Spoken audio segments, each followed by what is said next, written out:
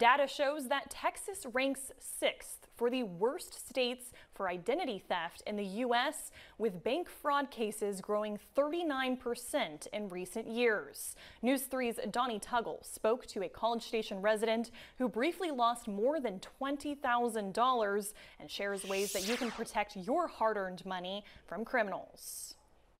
Criminals are working extra hard to get what's in your bank account. $12,000 in the form of a cashier's check and $9,650 in cash. Kip Plankinton fell victim to identity theft. Recently, someone posing as him gained access to his money at Aggieland Credit Union in College Station using just his name, birth date, and a fake passport card. With a picture ID that wasn't even my picture. All it had that identified me was my name and my birth date. Aggieland Credit Union told me they sympathized with Mr. Plankinton's frustration and confirmed the incident was isolated and did not affect other members or accounts. They added they are conducting an internal investigation and working with the College Station Police Department to charge the person responsible. The Better Business Bureau says there's no way to completely stop fraud, but keeping an eye on your accounts and acting when you see something unusual helps keep you safe. You know, if you kind of figure it out quickly, you can lock all of your accounts, you can change passwords,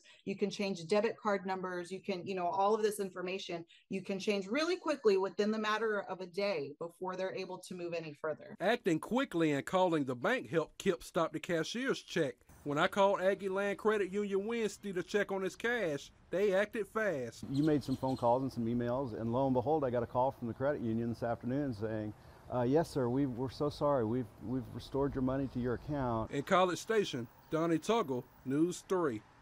The incident was caught on surveillance video. We reached out to CSPD for a copy of the footage and an update on the investigation, but have not yet heard back.